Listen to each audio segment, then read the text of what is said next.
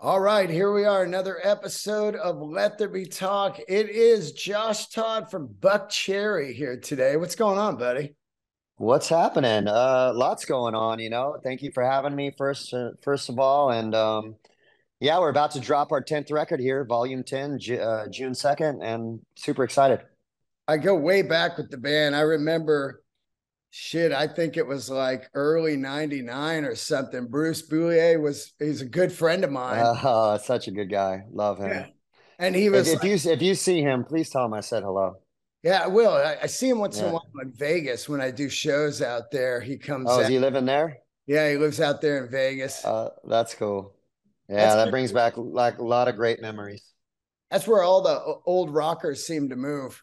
Yeah, yeah. There's a lot of guys living out there for sure. But I remember he got in my car and he was like, "Yeah, I'm working with this band, Sparrow. Check them out. They got a buzz." And Yeah, he put it on and he played At the Movies, and I was like, "Fuck, yeah, that sounds incredible," you know. yeah. And then I started digging into it. It was interesting because you guys were kind of lighting it up in a time that was just right as grunge was starting to kind of fade a little bit again. You know, Yeah.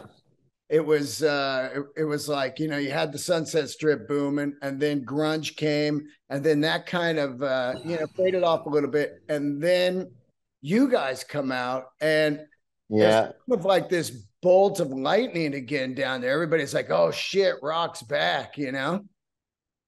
Yeah, I just remember there was a lot of rap rock going on at the time. You know, that was pretty big at the time when we first dropped our first record, and um, we were kind of like this different thing, on our own little island, and it just worked. You know, we had the right song at the right time at that time with "Lit Up," and it reacted with people, and thank God.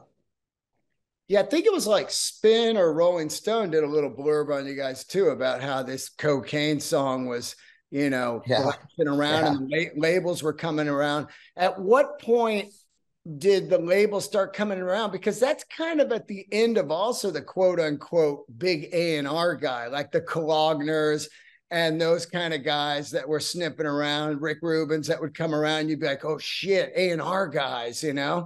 Right, yeah. They used to be a big thing. Now it's like there's none of that anymore. But yeah, Michael Goldstone signed us to. He's a big A&R guy. He signed Pearl Jam and Rage Against the Machine, which are huge acts, and it was a very exciting time. I can tell you how it all happened. I mean, at that time, we were starving musicians in LA, and the bass player and I at the time were working a phone gig, and so we used the phone lines at our work to basically manage the band. And so our whole thing was we booked shows up and down the coast of California, and stayed out of LA, and we kind of built up this buzz around LA, so that once the plan was to like build up the buzz around LA. So we would go down and play San Diego, and then we go up and play Monterey, and then we would go down and play Orange County, and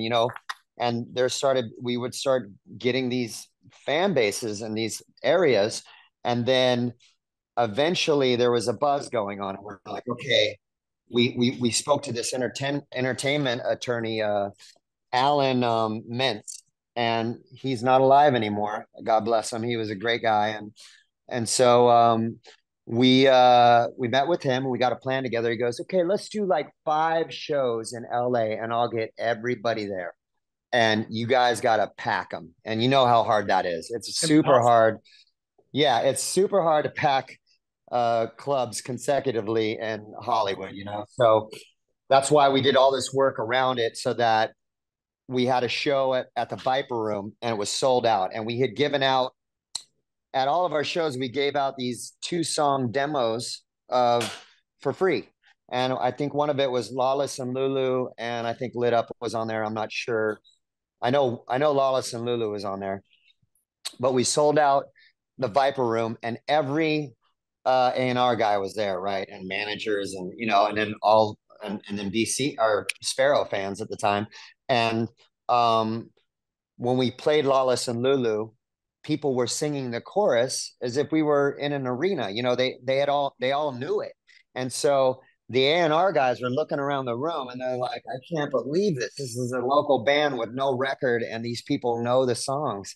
You know, so I think that was a real big selling point. In fact, I know it was after talking to Michael at, you know, Goldstone after the fact. And then we played another showcase at the Whiskey and it was incredible. Another night like that where it was sold out and it was just bananas, you know. And then I just remember walking up the street from the Whiskey with the band guys, and Michael Goldstone just walk up to us and he goes, "Hey guys, I'm Michael Goldstone," and we go, "We know who you are," you know.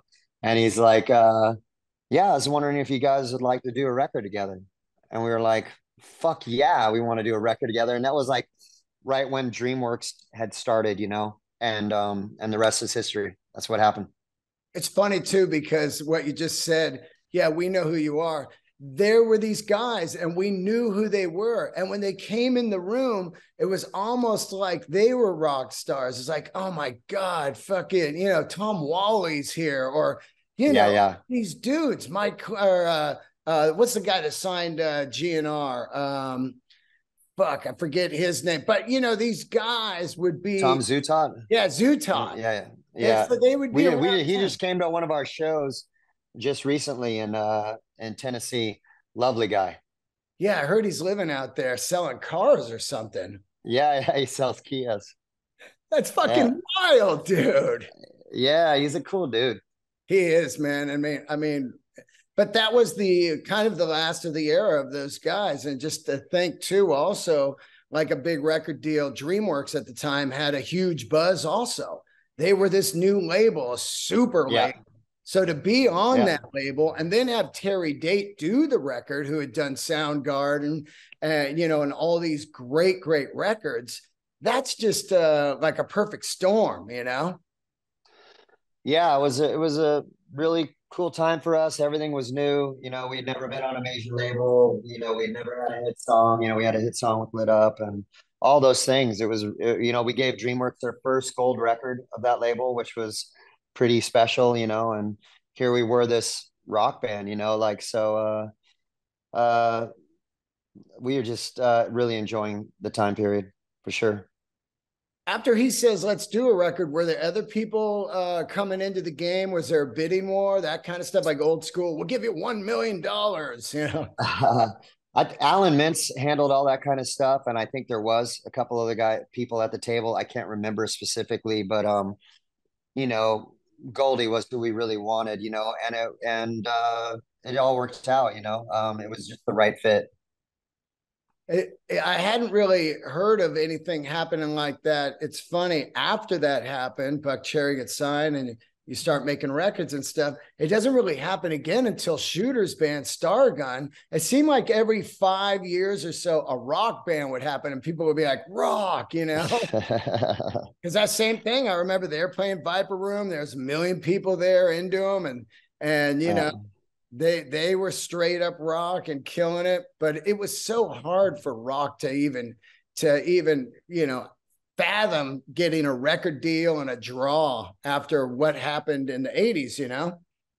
Yeah, we've seen a lot of them come and go. I gotta say, we've been doing it 24 years now, and you've seen a lot of them. One record out, two records out. You know, like it's only a small percentage can have longevity for sure. Yeah, it's a grueler for sure. I was surprised. I went to the Time Bomb tour show. I remember quite well. I was on the bus. I knew Yogi, and you guys played Yeah. Dog Pound in San Fran, which is just a shit venue. And I was like, well, I immediately was like, this band's over. You know, if you're playing here, something went wrong. And Right. after that gig, I think you guys were done.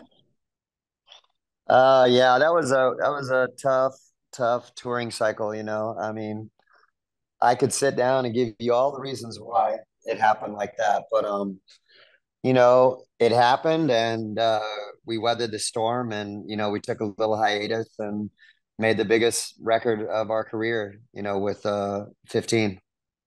when you guys kind of go on hiatus, semi break up after Time Bomb, which by the way, I thought that was for me was the record. I thought it was better than the first one. For me, I liked I Rock. did too. I did too. It's Yeah, a great record, and I always tell like real Buckcherry fans like you got to find that long lost record, and that's Time Bomb. You know, it's a great record.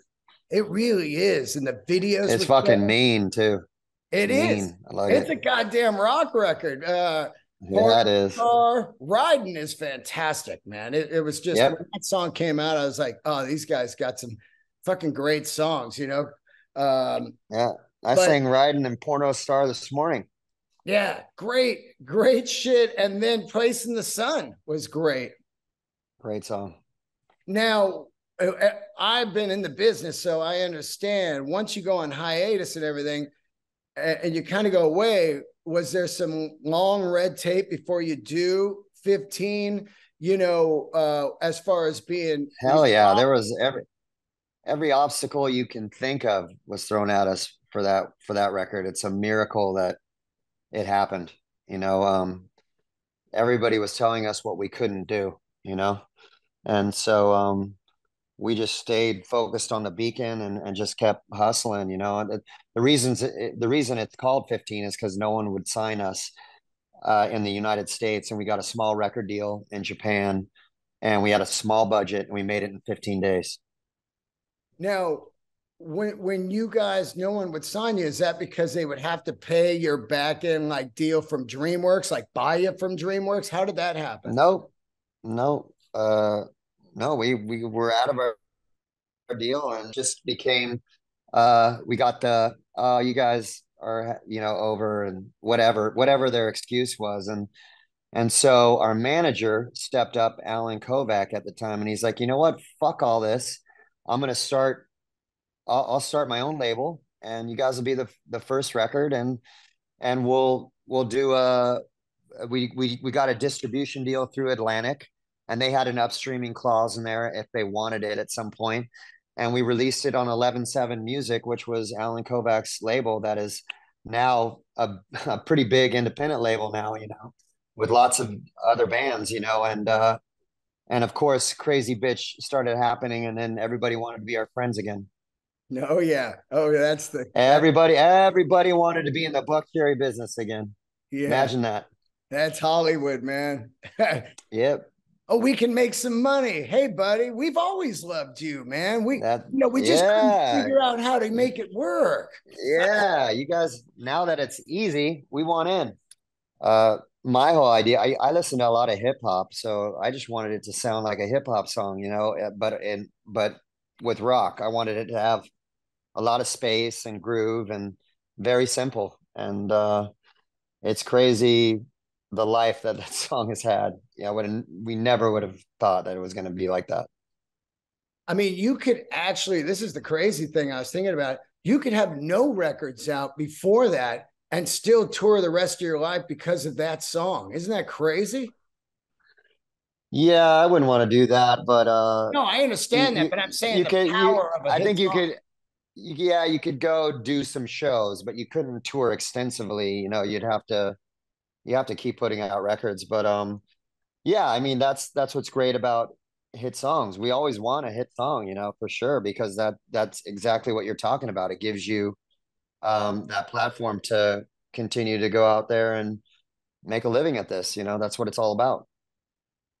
I did notice one thing when I saw you guys. I was on the bus on the Time Bomb tour, just hanging out, and you had a pretty vigorous warm up thing. I've sang for years and years and years. At first, when you first start singing, you're just singing like a gig a week or whatever in that rehearsal. But once you get on tour, do you immediately try to find a great vocal coach and figure out warming up and warming down and all that stuff? Well, yeah, it's a whole different ball game. I really self-taught myself all the way through the first record and the first tour. So since I was 15, and I created a lot of bad habits.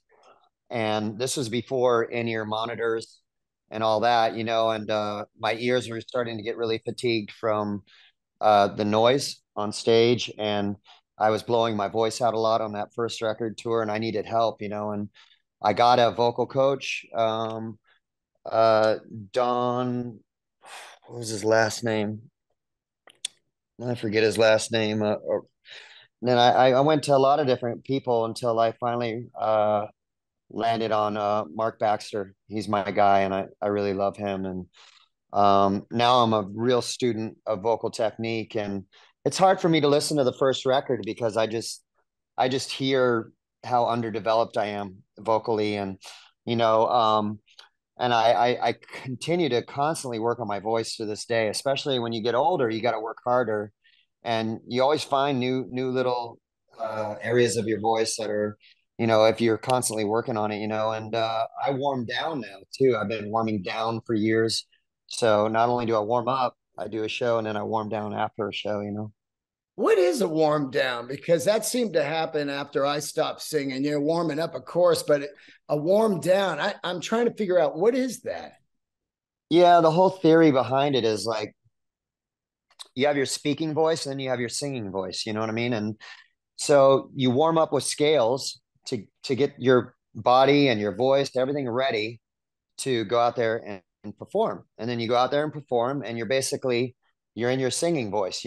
So warming down is just somewhere where I get off stage and then I just vocalize for about 8 minutes, which is just doing some light scales until I'm back to my speaking voice. And that's really the whole thing behind it. And once you start doing that, and it's the next day and the next morning where you really feel a difference, and then you don't ever want to not do it. Yeah, that's wild. Did you ever get any nodes or anything? No. Yeah, yeah, lucky, and I haven't sang with in-ear monitors. I was like you in the era of just side fills and monitors and bad monitor guys with feedback and just trashing your ears and stuff. How great is it to sing with the in-ear monitors? It's a game changer. I'll never sing without them, because you can really dial in your mix to where there's only stuff that you want to hear. You don't have any, like, I don't have like cymbals and all kinds of stuff that really fatigue your ears. I don't even have audience in my ears. I don't have backup vocals in my ears. I just have drums, bass, guitar, and my vocal. Yeah, man, I'd like to try it out, because when you're singing in the studio, you got cans on and you don't have to like trash your voice. You could just sing in this great volume and everything. You're not trying to get over Marshall Stack, especially when you guys. That's the thing. That's the thing. It really saves your voice. And the coolest part about in-ear monitors is you can walk anywhere on a stage. So say you're on an arena stage and you go all the way to the left and all the way to the right. It all sounds the same wherever you're at on stage, and then you go play a club gig and it's the same. And then you go play a theater and it's the same, they're very small tweaks, but you know what I mean? And now guitar players are on simulators now where we don't even have guitar amps on stage anymore, which is amazing because it even cuts down more noise. So you can even dial it in even better. And it's so great for singers for sure. Yeah, absolutely.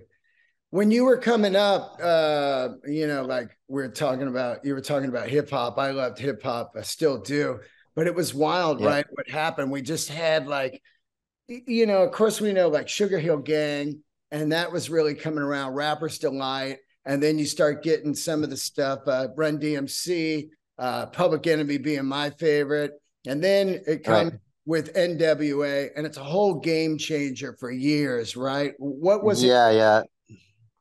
NWA was really where it was at for me. I mean, when Straight Outta Compton hit, and I was in Orange County, California, surfing and skateboarding, and all the kids were listening to that record. It was really huge, and I just remember as a kid putting out on that record. I'm like, damn, this is so fucking dangerous. This is so rad. Like it just felt like for me, like it was these young guys talking about what was going on in their lives in the hood, and I was like, it was something that I had no knowledge of. So as a kid, it was just really awesome to listen to it and to be close to that, without knowing who they were. So, and that's what it was for all of us. So we did everything to the Straight Outta Compton record. We would skate to it, and, we would jam it in the car and, put it on at parties. And it was a huge record for us. Yeah, it was massive. That one, and for me, Fear of the Black Planet, I just thought Yeah, that, that was great. oh my And God. then that's when I got into everything after the fact. I didn't even know Public Enemy at that time. Yeah. And then all that stuff later. And then of course the masterpiece And part. and I got in. I was really into the Ghetto Boys back then. Oh yeah, the Ghetto Yeah, Boys. they were great.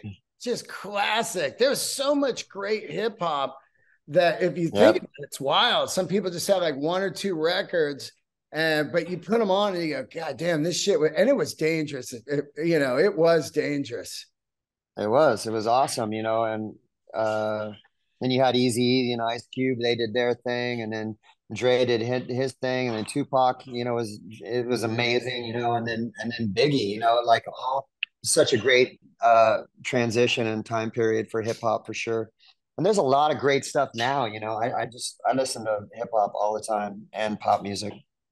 Yeah, same. Yeah, I listen to the Eminem Sirius channel, and it's always like, oh, this shit is great. They just play crazy stuff, and it's Yeah. half the time I don't even know who it is. I just roll it, and I'm like, this is great.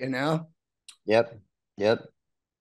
Now you and Stevie D, like there was a time where Buckcherry kind of fell apart again after Keith leaves, and you do a hip hop thing with Stevie D, right?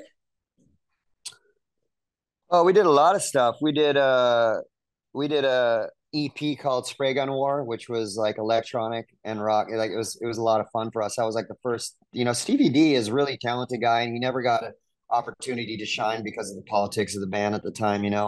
And so we did the Spray Gun War EP, and then we did Josh Todd and the Conflict Year of the Tiger record, which was amazing record. And me and Stevie wrote that whole thing, and so we were getting our songwriting language together, and cut to the first Buckcherry record, which he and I running the show, was War Paint, and had a lot of fun making that record. And then Hellbound and Volume 10, in my opinion, are the best Buckcherry records to date. We co-wrote all the songs, most of them with Marty, and me and Stevie and Marty, and um, it's amazing from top to bottom. Let me ask you a little bit about your dancing, because that was one thing that really blew me away. Like, it seemed like when I was coming up, you had some Steven Tyler had kick-ass moves, and then you had, Richard from Shark Island, and then you got that whole GNR, Axel, did he take the dancing with the snake shit? But dude started Yeah. dancing, and as a front man, you're like, well, fuck, now I got to dance too. I'm like this bad white guy. I'm like biker rock, you know what I mean? I'm out there trying Right. to whatever, but man, you fucking had some sick moves, still do. Did you go to some dancing coaching and stuff also? I mean, it had to be the whole package, right? As a front man. You know, I have an older sister. She's 2.5 years older. And when I was a kid, I had my records that I listened to, which was a lot of punk rock records and all that. But I'm a fan of music, and I would sneak in her room, and she had Billy Idol, Prince, Apollonia 6, Sheila E., Yaz. I was a big fan of the Yaz record upstairs at Eric's. So, anyways, I would go in there and listen to it, and she was all into going out to clubs and dancing. So um, I got a fake ID when I was 17, and I would start going to clubs with her, and I started dancing. So I would be like this little punk rock surfer skateboarder kid during the week. And then I would go dancing with my sister at like dance clubs in Orange County, and I really enjoyed that. So dancing's always been a part of my thing. I really love funk music as well. And, I like very soulful rock and roll music. And I think that's what's missing in rock is soul, you know? And, I bring all those elements into Buckcherry stuff and Buckcherry performances. And yeah, it's just part of me. I think that's what's missing in music in general is a full blown soul, like 70s type of bands where they played soul and played instruments, talking Earth, Wind, and Well, Fire. thank God for Bruno Mars, because Bruno Mars is really special, and thank God for him because he's legit in every aspect. He's like the king right now, just an amazing talent. But isn't it wild? We can only name maybe one. When you look at like the 70s of like Earth, Wind, and Fire, Lakeside, Right. Parliament, Funkadelic, that Yeah. entire Soul Train era of just fantastic musicians and crushing songwriting. And it's just, Right. just not around. It's wild. Yeah, well, it's because technology made it really easy for people to half measure it and, you know, put out music, you know what I mean? Back then you're talking about even disco back then was like played by live bands, they had to go out and play like Donna Summer was amazing live. And she had a live band playing disco and it was incredible, So now it's people go out and they're just, you know, some of them are even lip syncing the tracks. You know what I mean? It's just all tracks, and there's not a whole lot of spontaneity and soul and that kind of stuff. But I mean, Bruno still does that. He has a great live band and live situation. He's an incredible dancer and performer and songwriter and singer and all that. Yeah, I mean, I fell in love with D'Angelo, and He was great. Yeah. oh God, the guy's just a smoker. And Maxwell, remember him? Oh my God. Amazing. Macy Amazing. Gray, all this shit was just like there was soul going on then, man. I mean, just a run of them. Yeah. I saw D'Angelo way back in the day at the House of Blues, sold out, and it was a love fest in there, man. Everybody was dancing everywhere in that place. It was amazing. Yeah, D'Angelo's the god. And of course, the Bee Gees for me, Saturday Night Fever. Amazing. That Amazing. that stuff's next level to me. That soundtrack, that film, the Yep. dancing, the clothing, the music, it's nuts, man. You got good taste. It's all my same taste as me. Yeah, absolutely, man. It's just it comes down to good songs. That's what it comes down to. It does. It's all about the song, and that's where we're at to this day. It's like we just do what's best for the song, and that's why the records are so good right now. So you did the new record again in Nashville with Marty. This is Yep. the third one with Yep. Marty, right? No, second full record with I mean, no, Marty produced some records like Back Butterfly and I'm trying to Confessions and he co-wrote Sorry with us back in the day. But these are the first two records that we've just done just with him from top to bottom, and he and I and Stevie writing the majority of the music together, and it's just amazing. And now you got my old friend Billy in the band, Billy Rowe from Jet Boy. Such a wonderful guy, really, really good dude. It's so funny because when I was young, Billy and Jet Boy moved to LA and I was a band in San Francisco. And that was a big deal when you're young and that's when you can make a big move like that, but it's also scary as hell. And then they came back after a while, to the Bay Area. But eventually I moved to LA and my entire life changed from just a 300-mile move, and now I'm Right. doing comedy. It's just bizarre. And I talked to Billy a lot at night, and I'd be like, yeah, dude, just get out of there. San Fran is completely done. And I'm like, you got to Yeah. get out of there. This is in LA. You can just walk around and anything can happen, man. You got to be in the river if you're panning for gold. And he moved, Yeah. and his guitar company, Rock and Roll Relics, took off. And then, bam, he lands a gig in Buckcherry. And it's just fucking Yeah. crazy how people's lives can change. Yeah, he's really renewed my faith in musicians, I mean, he's like a really lovely guy, and he's in it to win it, and he never complains, and he's a world-class player and a very professional guy and all those things, and then he has his own business as well, that he's really talented at, and what can I say? We found a gym. Were you aware of Jet Boy, or did somebody recommend him to you? How'd that go down? Stevie knew him, and we had a situation, and we had to address it. And he's like, I know this guy, and I'm like, it's at this point, it wasn't even about like, okay, he's done Jet Boy, and we know he can play guitar, but it's really about the person, because at the end of the day, you got to be in tight quarters with these people, your musicians, and you got to basically live with them. I mean, that's what people don't really realize. And we had been through our run of situations in this band, so I was very gun shy. So I said, let's just go to breakfast.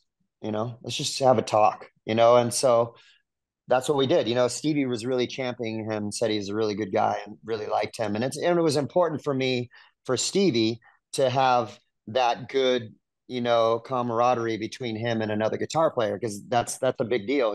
So I go, so let's go to breakfast. So we went to breakfast in Toluca Lake, and it was me, Billy, and Stevie, and it was just a lovely time. Billy was just a really great guy. He came off like somebody that I just could really jive with from the get-go. He's a very nice person, and that was what was so important for me. And we left there, and I go, I'm fine with him. If you're fine with him, let's get going.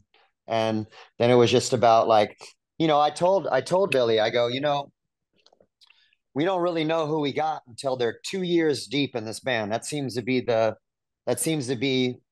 pattern that's gone on with us. It's like people don't really show their true colors until they're about 2 years deep, and then we get all the stuff. We get, you know, uh, people bitching because they're on the road too long, or prima donnas, or whatever. You name it. So he goes, I understand. And that was it. And he's been in the band over 2 years, and he's just solid as the day one, and it's just been going great. Yeah, that's great, man. We've been friends, I think, I don't know, 38 years or something. So it's wild. And now you're out on this great, successful Skid Row Buckcherry co-headlining tour, which is Hey, come amazing. here. What kind of Sorry. dog you got? Uh-huh. It's a King Charles Cavalier. This is Oh, Lion.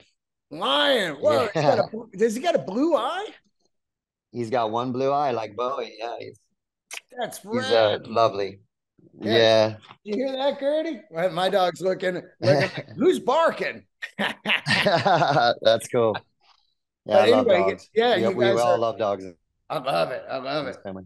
You guys are out on the Skid Row Buckcherry tour. That's going great. They keep adding dates. That's pretty damn cool. And you guys are, Yeah, yeah. yeah, and you're a regular at the fucking at the Sturgis, which is pretty cool, man. That's always wild to play. Yeah, they need to build us a house out there. We played there so many times. Now the record's here. When's the record come out? In June, right?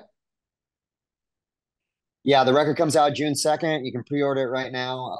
You can get like 3 or 4 songs if you pre-order it right now already. And we're hitting on all cylinders. Got a lot of touring ahead of us, and come out to the live shows. It's gonna be great.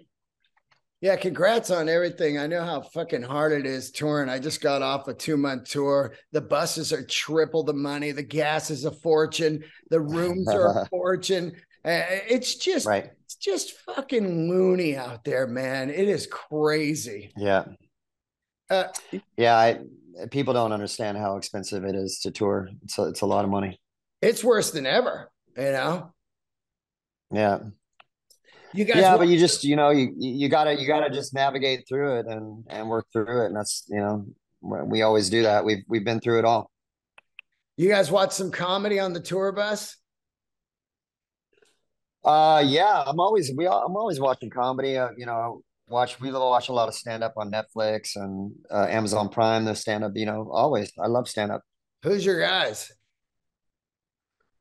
Honey, who's the last guy Mulaney? Oh yeah. Yeah, Oh, the cocaine one. John Mulaney. Yeah, Yeah, it was amazing. the Yeah, cocaine one. That's a basically a drunk great log. We special. love Sebastian Maniscalco, who's the I'm drawing a blank right now. Oh, Bill Burr. Sure. Yeah, that's Yeah, who I tour with. he's really great. Really great. Yeah. He's fantastic. You got to come down Yeah. to the Comedy Store Cool. sometime, man.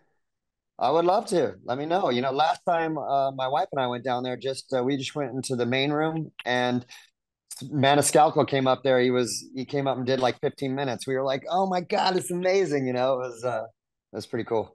Yeah, it's like that every night. You're going to get an Ali Wong, Sebastian, you can get Burr, and then you got me. Yeah. Yeah, yeah. That's great.